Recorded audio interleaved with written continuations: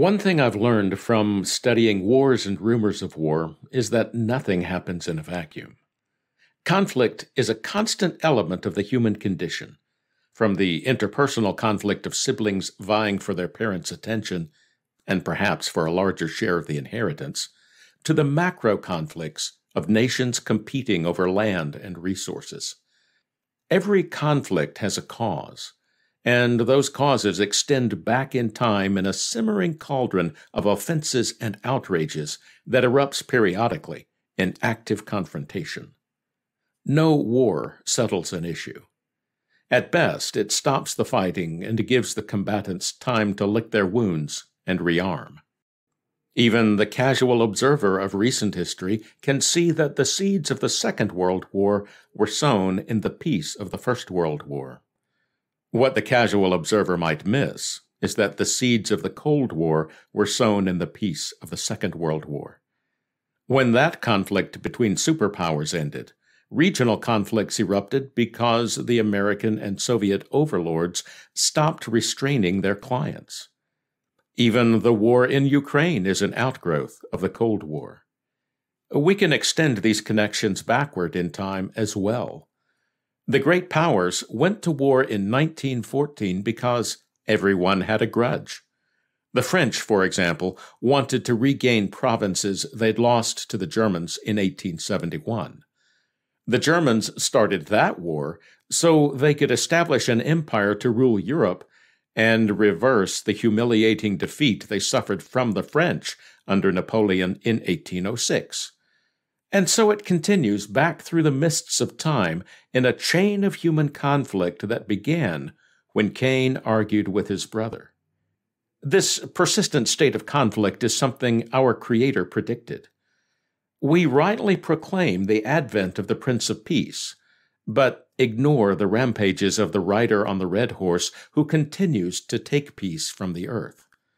Like Israel of old, we heal the wounds of God's people superficially, saying peace, peace, while overlooking the dismal reality that there is no lasting peace, either in our hearts or among the nations. That reality clashes with the biblical promises of peace that passes understanding, an end to war, and eternal rest. It also seems to clash with the experience of many faithful disciples of Messiah Yeshua. We do have peace that passes understanding, and we have experienced spiritual rest, even though conflict still rages around us. If we're honest, though, we'll admit that there's still conflict in our hearts. Persistent bad habits, secret sins, and unpleasant encounters with disagreeable people threaten to upset our inner peace at a moment's notice. Then there are those physical, mental, and emotional ailments that nip at our heels like an annoying puppy, except that annoying puppies don't usually put us in hospital or cripple us with chronic pains. How do we reconcile these contradictions?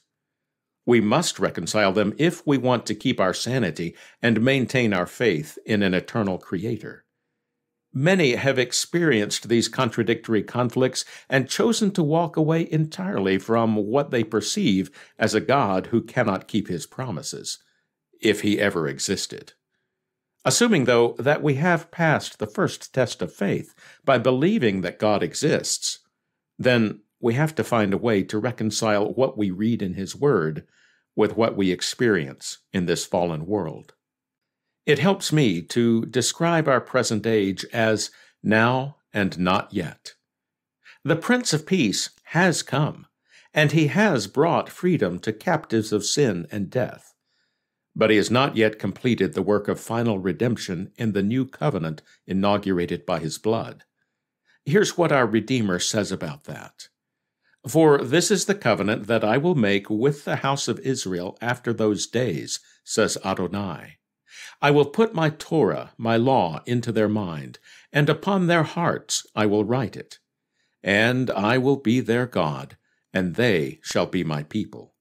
And no more will they teach each one his fellow citizen and each one his brother, saying, Know Adonai, because all will know me, from the least of them to the greatest. For I will be merciful toward their iniquities, and their sins I will remember no more.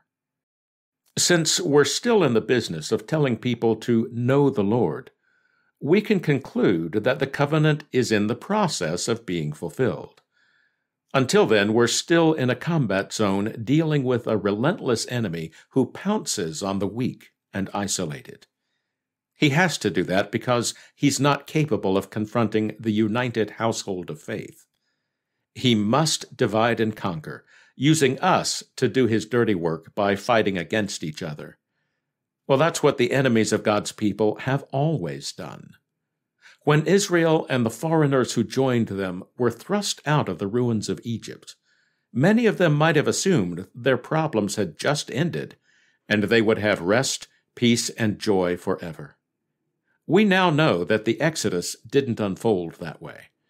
Freedom from Egypt was just the beginning of a process of reshaping this Hebrew mob into a holy people whose hearts beat in rhythm with the heart of their Redeemer. They didn't understand that until they lived through the perils of war as Pharaoh's army tried to bring them back, and then the life-threatening realities of thirst and hunger in the trackless desert. We judge our spiritual ancestors for reacting with fear, anger, paralysis, and desperation. But how have we reacted in similar circumstances? We shake our heads at their hardness of heart for quickly forgetting God's miraculous salvation at the Red Sea, his provision of manna and quail, and the water gushing from the rock at Horeb. How quickly, though, have we forgotten when he provided just enough to pay the bills at precisely the moment of need? If he provided once, he can certainly do it again. But we trade the peace of that certainty for the anxiety of speculating on how God would come through for us on our own terms. These are the daily trials we must learn to navigate if we are to stand against our real enemy. That's what the ancient Hebrews had to learn. Once the issues of basic survival were settled, then they could begin acting like a united people instead of a mob scrambling for dwindling resources just like the rest of the world. If they needed further motivation, Amalek provided it. The Exodus account simply says that the Amalekites came and fought against Israel, that Joshua picked some warriors to fight them, and that Moses, with help from Aaron and Hur, held up his hands in supplication to the Almighty until Israel won the battle. In Deuteronomy, Moses explains that the Amalekites attacked those among you in the rear, all the stragglers behind you, when you were tired and weary. He did not fear God. This is where the real victory of the Exodus began. The masses of Israelites were unprepared for battle, but some were ready to fight. Those were the ones Joshua chose to fend off the ravaging Amalekites. Others might not have been able to fight, but they could tend the wounded, heal the sick, adopt the orphans, and rescue the stragglers lost in the desert. The concerted effort by this mixed multitude of native-born and strangers welded them into a people. They were far from perfect, and they would face many trials in years to come, but the ordeal of Amalek sealed their identity. Amalek is still with us, which is why God said he would fight against Amalek from generation to generation, and commanded his people to blot out the memory of Amalek from under the heavens. Amalek is the spirit behind those who cause divisions among us, and who smite the weak, the helpless, the sick, and the wanderers. We have the choice of joining with Amalek and helping dismember Messiah's body, or uniting with our sisters and brothers and finding ways to fight this forever war until our King returns and brings the final victory.